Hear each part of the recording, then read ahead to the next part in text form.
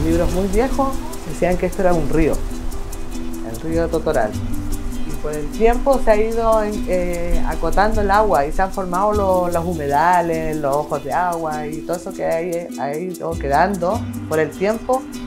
Acá en el valle siempre hubo gente, ¿cierto? Que en este sector estaban los diaguitas. Siempre estuvo en la vida de las personas que vivían en este sector, yo creo que el trabajo de la totora.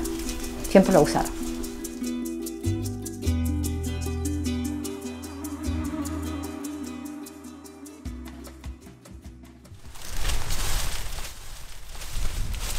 Mi nombre es Graciela Morales Sandoval.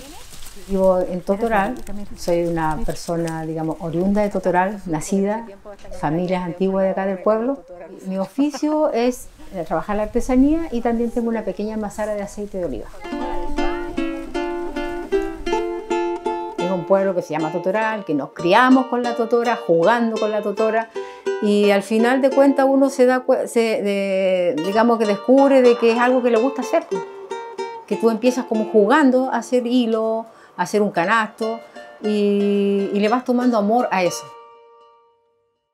Todos en Totoral trabajamos con la totora, hombres, mujeres, abuelos, y nosotros básicamente, en mi caso particular, lo aprendí viendo a mi mamá trabajar la totora, a mi abuela que trabajaba también la totora, mi papá que trabajaba, mis tíos.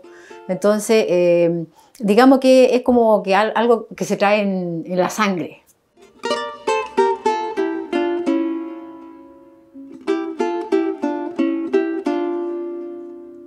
Me llamo Karina Jorquera y mi oficio sería hiladora, pero en Totora.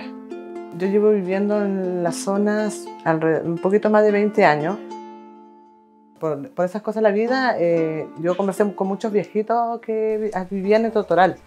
Me acerqué mucho a los temas de conversación de ellos, de sus trabajos. Aprendí en la Totora a hacer las esteras de Totora.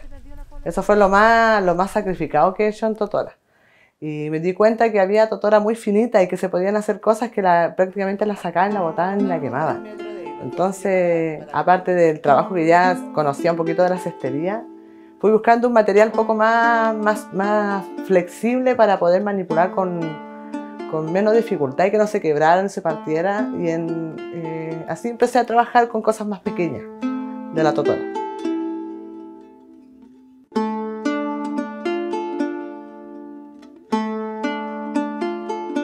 El trabajar con la totora para mí es algo muy especial, es algo que a mí me emociona mucho, saber que es algo que nosotros tenemos acá en el pueblo, esta materia prima que yo encuentro que es una de las materias primas más nobles que hay. Porque a nosotros nos entrega mucho, nos sirve para las construcciones, nos sirve para hacer artículos decorativos, hemos innovado en cuanto a joyería, qué sé yo, pero el trabajar con la totora para mí ha sido no un descubrimiento, sino que el darme cuenta de que la esencia que tenemos en Totoral es básicamente el trabajar con la totora.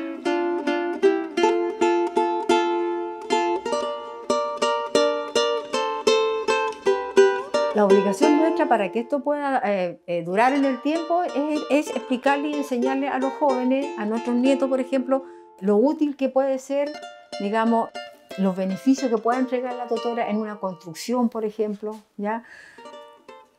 Es parte nuestro enseñarle que la totora se puede ocupar para muchas cosas. Entonces, es enseñarle eso. ¿Qué es la totora y para qué sirve? ¿Y qué se puede hacer con la totora? Todo se puede hacer con la totora. Yo lo encuentro que es una fibra muy generosa. Aquí es un trabajo de varios, mujeres y hombres.